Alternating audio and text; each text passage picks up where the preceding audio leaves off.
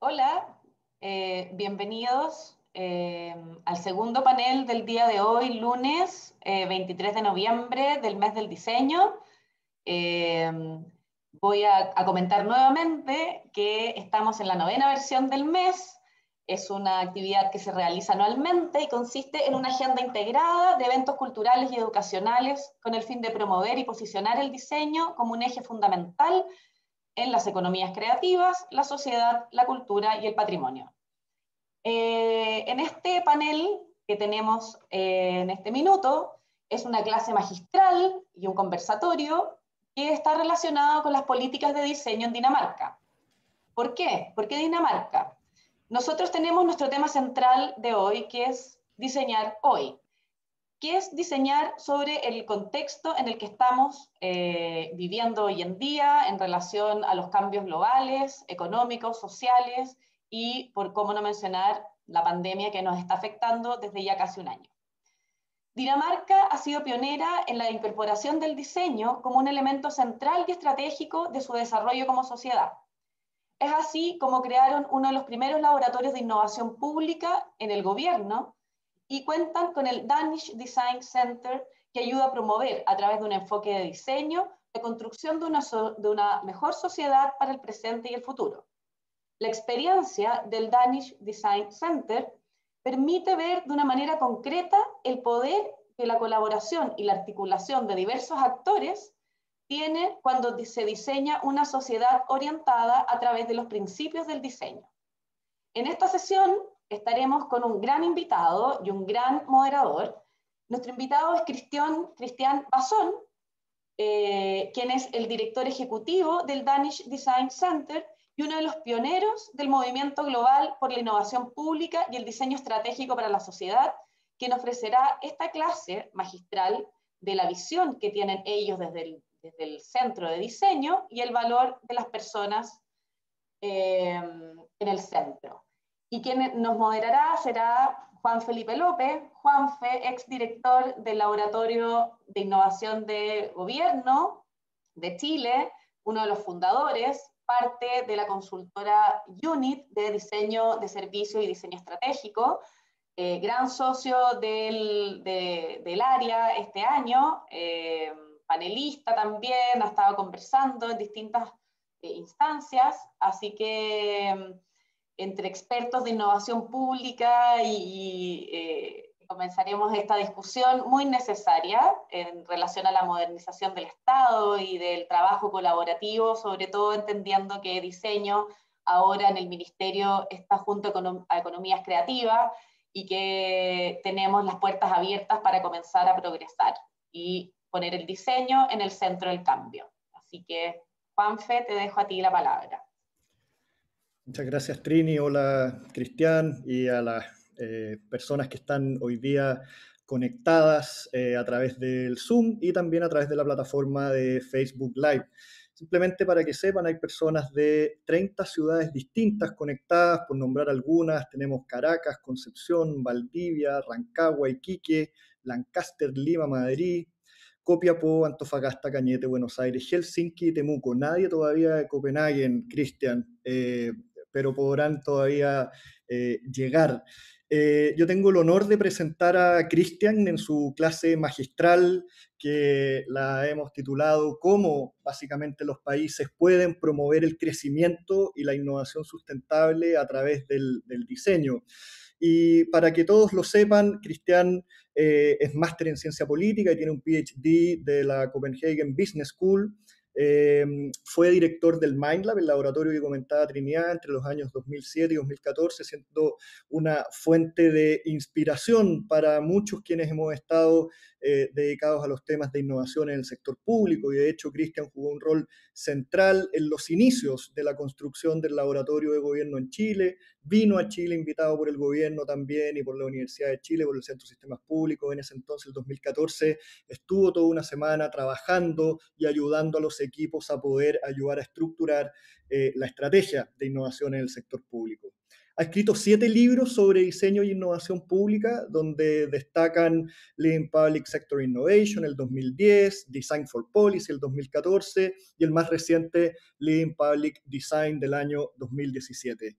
es profesor en distintas universidades y fue presidente del grupo experto de innovación en el sector público de la Comisión Europea en Europa.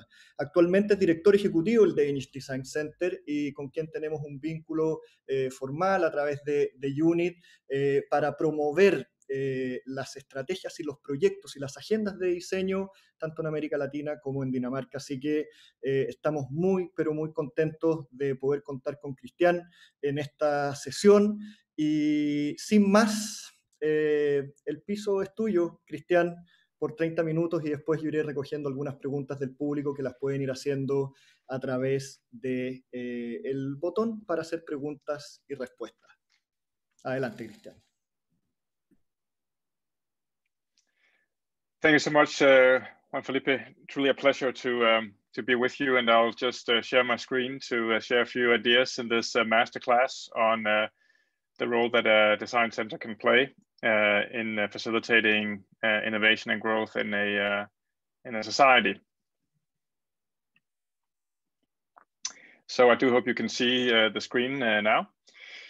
So I've chosen to call it Advancing Design for Denmark and the World, because that's actually what it's all about. It's this combination of working to enhance a society and its competitiveness, but at the same time to be something for the world when it comes to great design solutions. There's a saying that Danish design is an old chair. And in some ways, we're still fighting the image of Denmark as the home of amazing Scandinavian modern furniture. I do hope that most of you will know Denmark for something else as well, as a small welfare state in the Nordics, which is also leading, for example, in the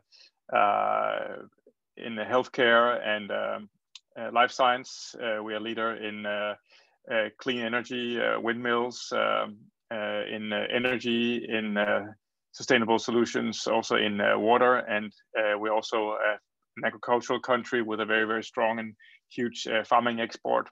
We're even also a country that's been a seafaring nation since the Vikings and have a very, very progressive and huge trading fleet, amongst many other things. But this image of design is on the one side what has given us a brand in the space, also globally, but it's also something where we are working to supplement the image to say that actually we are a society that is has embraced design at many, many levels, from our built environment and architecture to the way we live and go about our everyday lives with a very high degree of design sensibility. And I think in many ways, when we talk about design here, we talk about a design society, and that we have a society that's in many ways a reflection of our design culture. This is our home right now. It's called Blocks, and actually was designed by a Dutch architect, but it's on the waterfront in Copenhagen, where we are part of this ecosystem around where both the Danish Design Centre, but also the Danish Architecture Centre is located, together with a whole ecosystem around architect and design and technology, focusing on sustainability and the built environment. So this entire building complex is all about that, connecting business with institutions like ours. We also have an office in Kolding. This is from our opening this year in the western part of Denmark. And I think it's important to say that as a national design center, you do want to work not just with the capital and with big cities, but you want to work across the geography and be relevant and present in other parts of your country. So here we have now two offices, one in the west and one in the east part of Denmark. So we've been working actually since 1978. We were founded by the design industry in Denmark, by the Danish designers, together with the Confederation of Industry here in Denmark. So an alliance between designers and industry to advance the value of design, both for business and for society at large. And so we've been at this for more than 40 years, not the oldest design center in the world, but among them. Here's a bit of a timeline on our growth and relative decline some years back, and then growth again, to a point where we today have a budget of around 7 million euros. We have about 50 staff that cuts across people with backgrounds in design, backgrounds in political science, economics, business, people with backgrounds in anthropology and in communications and technology. So quite a diverse team of about 50 people in our 2 locations. And even though we're actually right now developing a new strategy and finalizing it hopefully by the end of the year for the center, we say that we enable sustainable growth by design. And because we're funded by the Ministry of Business in Denmark and co-funded also by many other public institutions and foundations, you can say that we are in a way embodying the official or governmental, at least part of the governmental approach to advancing design, and take on in that way play an official role, even though we are by law an independent foundation. So the way we work, what do we actually do?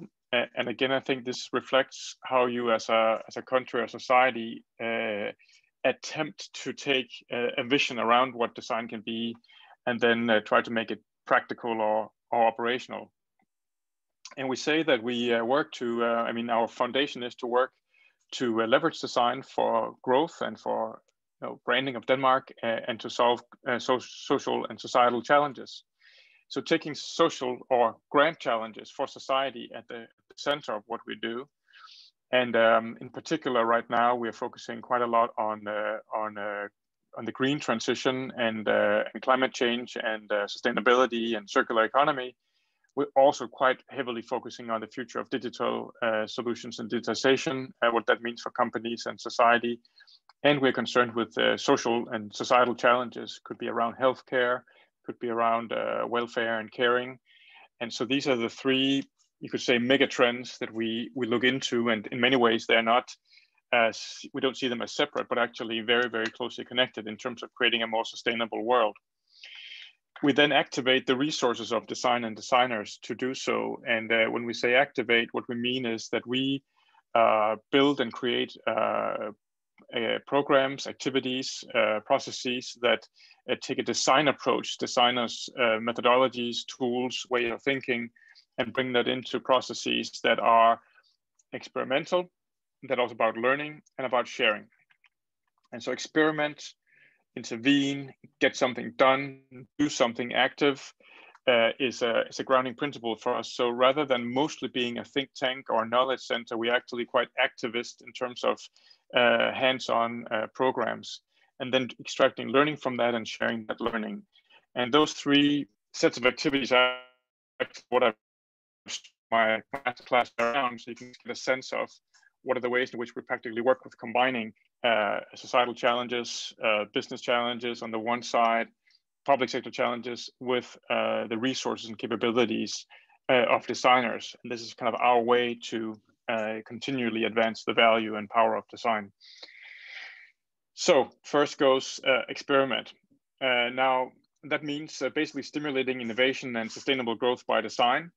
And when we say design and innovation, or design as empowering and enabling innovation, you might think that that's a new thing. But when I came into the Danish Design Centre, I took a look at the bookshelves and saw what we've been doing. And I came across this book. It's called Innovation via Design, which is quite modern sounding and relevant today. This publication by the Danish Design Centre is from 1990. And so it's now more than 30 years ago that we published books on innovation through design. But it took almost as long for the Danish Foreign Ministry to discover that design from Denmark is not just a chair, it's actually about innovation. So now they've actually made that into their way of articulating Danish design as a ministry. But it's in many ways not new. But that's, I think the role of the Design Centre is to be in the forefront and cutting edge and identify what's coming. So how do we do that? Well, one thing we do, for example, is to work with the Ministry of Science and their innovation fund, which is the biggest strategic fund for for research and development in Denmark, state fund, where we run an incubator. And this is an incubator for startups where we bring design thinking and design tools and methods to a 12-month program where we take in young graduates from universities all over Denmark, also international ones that are studying in Denmark. And we run a very comprehensive, intensive 12-month program where the startups get a small sort of pocket money, they get a physical space to stay, and then they get extremely intensive mentoring and coaching and training and introductions to design thinking as a way to build a company. And this has been running for the last few years, 3 years, and is extremely successful, has been expanded and extended several times, and is in many ways an example of how you as a design center can get very close to stimulating business innovation from a very early stage startups. The program is called InnoFounder Graduate. Another example from our innovation program is working with 100 small and medium-sized companies across Denmark, where we basically identify very, very strong design agencies and connect them with the companies, industrial companies, manufacturing companies, service industry companies, others that are seeking to step into sort of digital transformation and don't know how to do it. So what we do there is really to create the match, and we then administer public funding to give grants that make it almost free or with a small payment to access professional designers from a company standpoint. Actually, up until COVID-19 hit, there was a co-payment from the company side, so like a split funding. But with the coronavirus and the need to restart the Danish economy, we actually made it free for a business, an enterprise, to access design consultants. And the sprint methodology, the Google Sprint methodology, has been at the heart of this program. So quite intensive, short-term processes where companies could get to learn about design, and then they could actually also build multiple sprints on top of that if they wanted to. A third example is actually run and sort of driven by sustainability and the global UN global goals on transforming cities and creating a world without waste. And so this is an innovation challenge we organized and ran, funded and cooperated with a big foundation in Denmark called Dania. And here they entered with us as a partner to basically invite up to, I think we had 42 companies involved in creating systemic solutions to designing out waste from construction industry. And so we basically supported a process towards these consortia and systemic solutions with many companies working together on sustainable solutions. One of the, it sounds simple, but one of the winners of this innovation challenge, they won 150,000 euros in a cash award, was a company that has designed a very, very cool looking, well-designed shed. So a shed for like a secondary type building made entirely out of upcycled and reused materials. The company is called Neste. And to do so, they had to create new types of relationships with all the whole value chain and or the circular chain around building materials and getting them repurposed and able to use for this shed, as well as getting buyers, so big organizations that run rental buildings across Denmark to go in and provide the opportunity to prototype and test and actually also sell the product. So this is another example of an innovation program. And the final example, these days, digital is also huge in question of ethics. This is in Danish, but just to say, this is a program we're running on the future of ethical design, and where we see that perhaps companies can make ethics in terms of privacy, in terms of non-bias, in terms of do not create evil algorithms. It could become a feature of competition for companies as they craft and design their digital products or digitally enabled products. Healthcare is also a big issue and challenge, and as was mentioned in the pitch to the session, the masterclass today, healthcare, of course, calls for great design, both in terms of service design for citizens and patients, but also in terms of the future of technology. And here we ran a pretty comprehensive project on the future of health called Boxing Future Health, where we organized a process with partners from both industry and from academia to look at different scenarios for the future of healthcare. So different alternative futures by 2050, actually quite far into the future. And then creating human stories about those futures from the perspective of patients.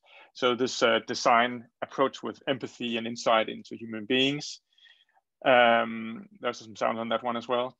And then creating immersive experiences where people can actually explore what the future of healthcare might feel like from a very sort of empathic and human perspective. And then workshopping and facilitating that. All of these projects and examples are really about taking a challenge for society or business or both, and then organizing and structuring a process where the design community can pitch in, where we demonstrate the power and value of design, where we then stimulate new thinking and innovation and growth for the participant companies. Learning is the other piece of our work. And again, the main thing we do is the experimentation, but of course, no experiments without learning, because that's where the point about extracting insights and learning is really important. And a big piece of what we do is basically to write up case studies and draw out experiences from our experiments. But there's also even more to that, because we also need to look at the data around the design field and create a transparency around what's happening with design in Denmark. And we also need to look at learning as not as learning for us, but as providing learning for others. So executive training and learning for enterprises, leaders, companies, and public institutions, where we do quite a lot of executive training. So about learning and data, one is simply that every couple of years we map out how do Danish companies work with design, and do a very comprehensive study of that. And for those of you working with the business sector, you'd find it interesting that our study shows that 92% of those companies that work strategically with design across their value chain and as a high priority, also a capability in the company, they can measure the economic benefit directly. And this is quite a significant figure, I think, which shows how great design is a massive competitive advantage for companies. Something else we do is we map the design field. So who are the designers in our society? How many are there? What do they do? This is called the Nordic Design Resource. We mapped it out actually for all of the Nordic countries, where you can deep dive into the different individual countries. And we found that there are more than 50,000 designers in Denmark, 2/3 of whom have a formal education, but about 1/3 are self-taught and come from other backgrounds, but still practice design. So we did a mapping that was not just based on the formal education, but based on what people actually do. For example, using LinkedIn profiles and digital scraping methodologies to uncover who are the actual designers. And we are then, of course, also mapped what are the disciplines in which they work. So we have an overview of development and also comparison between countries on disciplines in design. So these are all about drawing data out from the design field and as a center to be a knowledge platform that can provide that. Here's the images from training. So a lot of executive training with different actors. We do a lot of field work when we do so and engage people. This is working with Danish Lego bricks to really say that part of our job, often together with guest lecturers and designers, is to simply provide high-level executive training to advance the role of design. We also run networks among design directors and leaders in companies so they can create peer-to-peer opportunities for learning and advancing their practice. Finally, on sharing, what does that mean? Well, it means to engage the design ecosystem. We are one actor, but there are many, many actors in Denmark around the design field that we believe need to speak with each other, have transparency, collaborate, and develop the field. We also need to uncover the values of design. And of course, we have to celebrate the difference great design can make. And we do that also very systematically. So on engaging and facilitating the national design ecosystem, this is all in Danish, but it's a slightly older mapping of who are the actors. And you can see there's finance, there's policy and regulation, there's design education and research, there's the professional design sector, there's support programs. There's so many different aspects or components of the ecosystem, and just keeping tabs on who's who and what are they doing is important. So we run a forum, a network called the Design Forum, where we host quarterly meetings of all the design schools, the academies, the universities, the design bodies, the industry associations, and so forth, membership organizations. So we ensure that there's a conversation, and we also highlight topics. We can develop policy together, policy ideas together, surface challenges and problems, and so on. So that's one infrastructure role that we have taken on. Another one, I learned that Chile has a design policy, a national design policy, which is quite recent, and perhaps there's work ongoing to develop that further. In Denmark, we've both had shifting design policies. The first one was 1997. The current one is really broader than design field itself. It's for creative industry, so across design and architecture and experience economy, digital experiences, and so on. It's called the Growth Plan for Creative Industries, a Creative Denmark in Front. As you can see from the publication, our role there was to, of course, provide input, but also we actually facilitated the expert group that was developing the policy and worked very closely with the Ministry of Business, especially. But this was a cross-ministerial exercise, so it was both a business ministry, culture, higher education and research, and the Ministry of Foreign Affairs that together were hosting this process of policy development. And I think that's quite important that we bridge the different policy domains, so we get both the cultural and the creative side, we get business and industry, and we also get science and higher education, and there's also a role for the global outlook and the nation branding there. Another thing we do is map the values in Denmark's design DNA. This might be interesting if you ask the question, what is Chile's design values or design DNA? We found these 10 principles. I won't read all of them, but social, human, holistic, high quality, and so forth, which was a mapping exercise of uncovering what characterizes Danish design traditions and legacy, and cutting across all kinds of categories. I'll show you some images, but much more than furniture, absolutely. But that might be valuable as an exercise. We did this in very close partnership with several think tanks and the Royal Academy of Design in Copenhagen and many others. So what does social mean? Well, that's everything from how we create a beautiful harbor bath that's highly well designed in the clean swimming water of Copenhagen Harbor, to an app for helping blind people see, and solar powered light for the developing world. It can be how we've crafted a quite amazing experience in the airport in Copenhagen, to circular business models for children's fashion, to holistic, pretty wild interior design, or even to a value like transformative.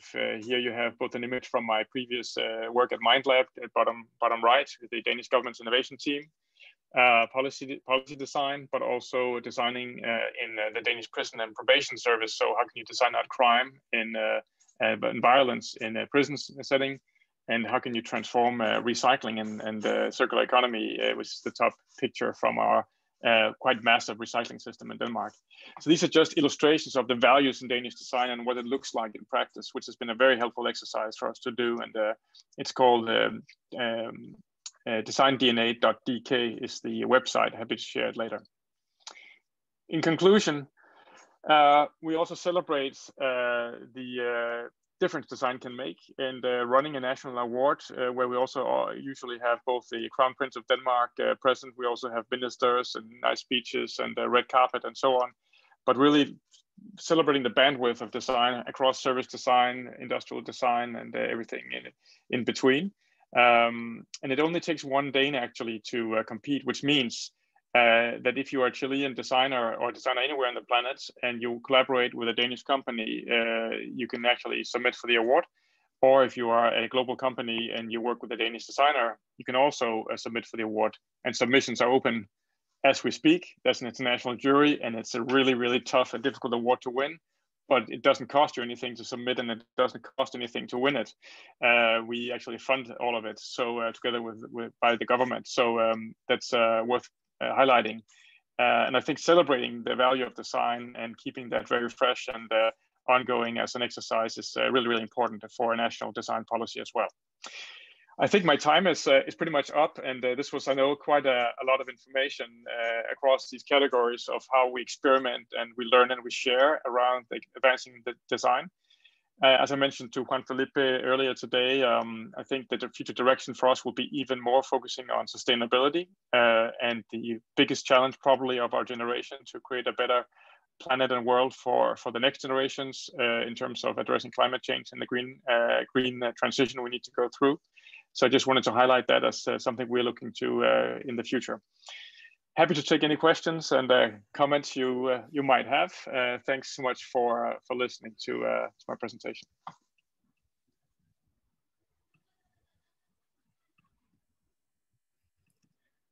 Muchas gracias, Christian, por esta presentación, por situar tal vez la conversación en algo que ha sido particularmente relevante en este ciclo de conversaciones del mes del diseño, que es entender su valor social.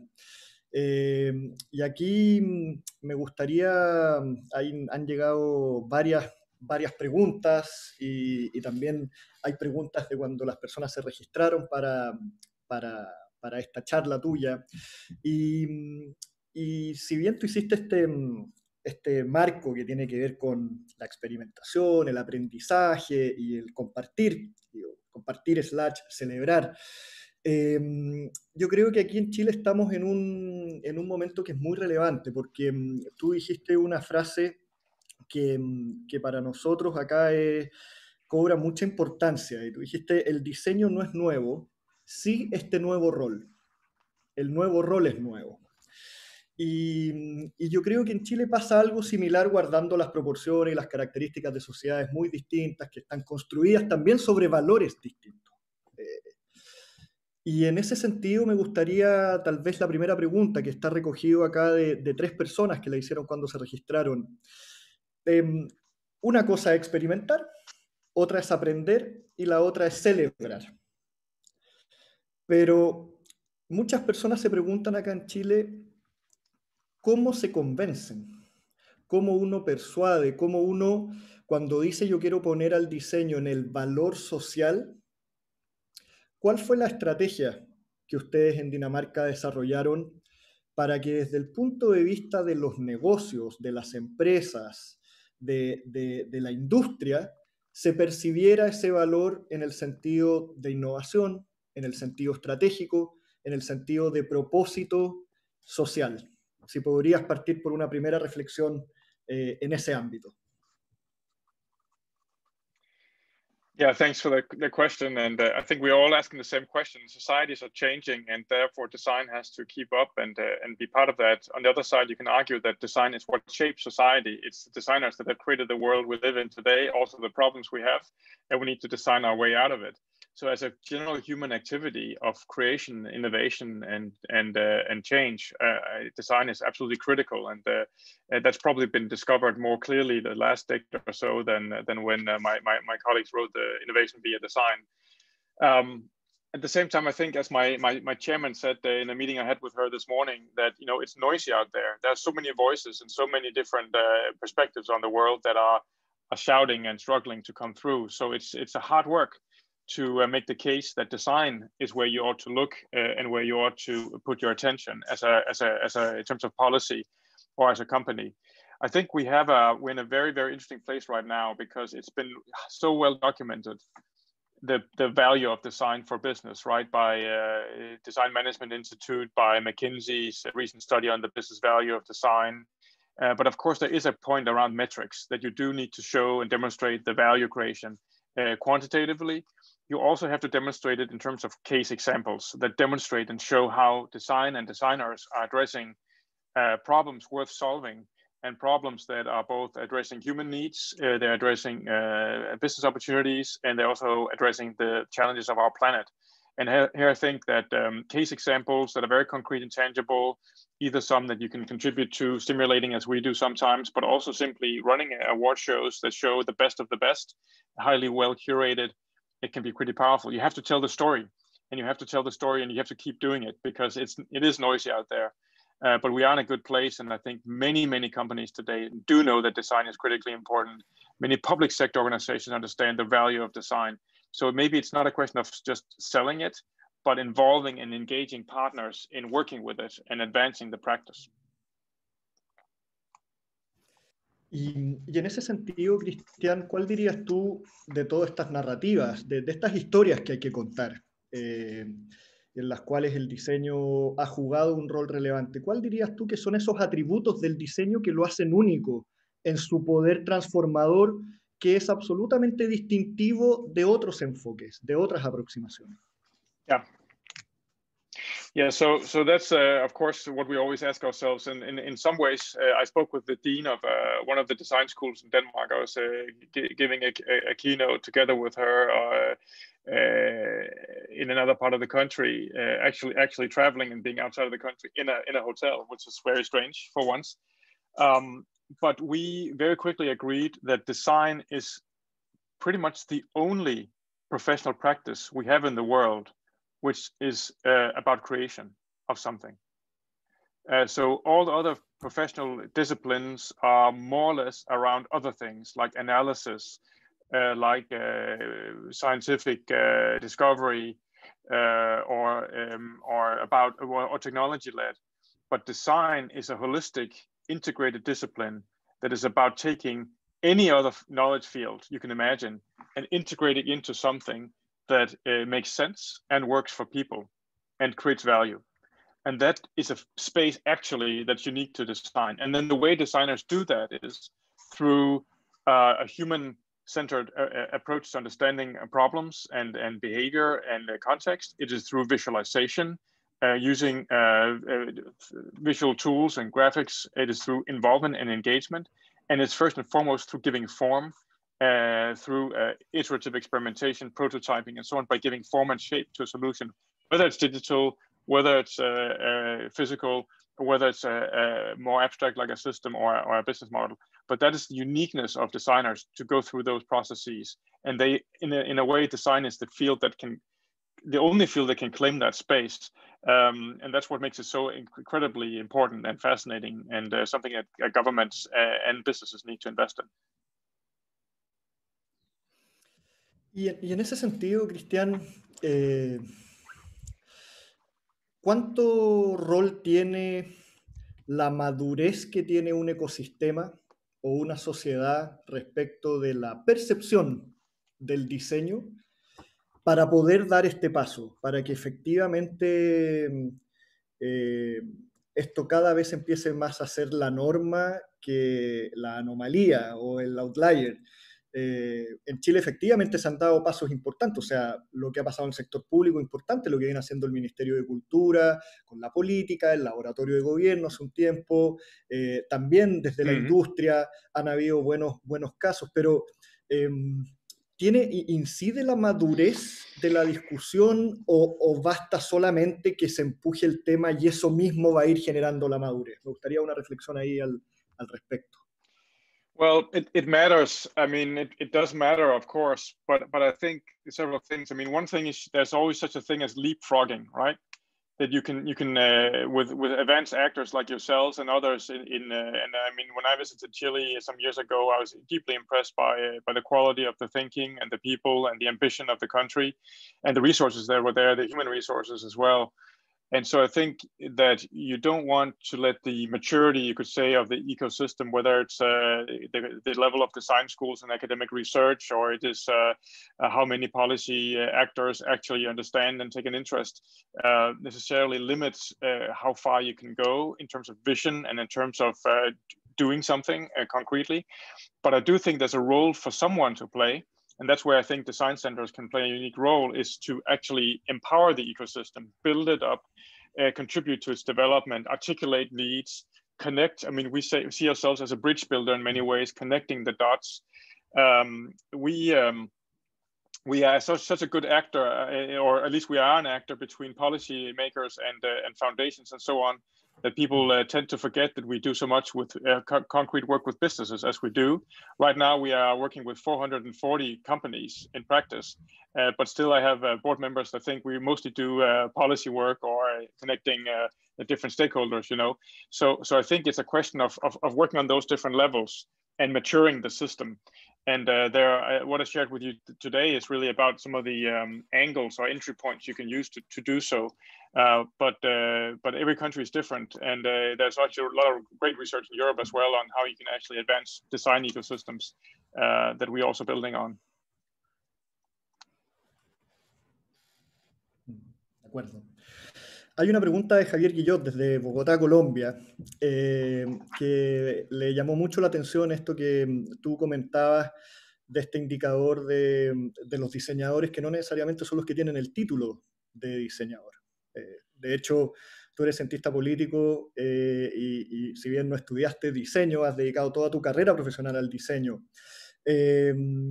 Al menos acá en Latinoamérica hay mucho recelo también al tema de las profesiones. O sea, esto de que si tú estudiaste algo, tienes que dedicarte a eso porque tu voz autorizada está solo en ese campo, ¿sí? Entonces, me gustaría que pudieses profundizar un poco en esta iniciativa que tienes, pero no tanto en la iniciativa concreta del Danish Design Centre, sino que desde el punto de vista de esta mezcla que existe entre las distintas disciplinas y la autoridad para poder hablar de diseño y que todos podamos ser diseñadores en ese sentido. Yeah, I mean, the one aspect, of course, is that to design is an innate human ability. And if you watch kids playing with Lego bricks and full out their imagination, they also conduct acts of design, right? So the act of designing is something everyone engages in. The question is whether they do it any good or not. Ezio Mancini has written a great book on democratizing design and diffuse design as what we all can do. But of course, the question is, what is professional design or what is the actual design resource? So what we did in Denmark was to say, let's imagine, first of all, which educations in Denmark actually educate designers. Now, I did write a PhD in design, but it was at a business school. So I do not call myself a designer in spite of that. But there are people who are actually educated at business schools, at schools of technical universities, at the schools of culture, for example, that have taken so many courses and so much content that is in design that they can call themselves designers. And so what we did was we said, well, if you have some of those educations, you are also a designer, just like you are if you graduate from the Royal Academy of Design or from one of the other certified artistic-based design schools. So I think one is to recognize that design is a broad field, and you have some art-based design schools, and then you have design within technical universities, you have it within business schools, and we actually took the fractions of those, or took those departments, right? And then there's the question of the 1/3 I mentioned, which is self-trained, self-studied. And this is to say that in Denmark, design is not a protected title. So anyone can, in principle, call themselves a designer, but how much does it take to do so? And here we looked at people who on LinkedIn, for example, had their CVs and their professional backgrounds and who would call themselves designer by way of offerings in terms of as a professional. And we also looked at, of course, not people who are just self-employed, but people who are employed within companies. And we came to this number, which of course is a rough estimate. But I think the basic point is that you can, of course, in a professional career, if you're trained as an anthropologist, sociologist, even a political scientist, become so professional in what you do, you could call yourself a design practitioner, even though you don't have a formal degree. And I think that's important to say, and that goes for other disciplines as well, of course, but this is what we did. And again, it's online, the whole study in English. You can check it out, nordicdesignresource.com.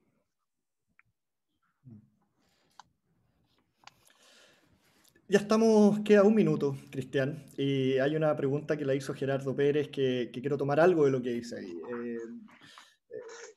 Se ha estado discutiendo en el último tiempo tal vez la necesidad en Chile de crear un centro de diseño, justamente que haga de puente entre distintos sectores para promover una mejor sociedad. ¿Cuál sería tu mensaje y reflexión final respecto a esto? Y con esto cerramos también, y aquí me callo y aprovecho de agradecerte también tu participación.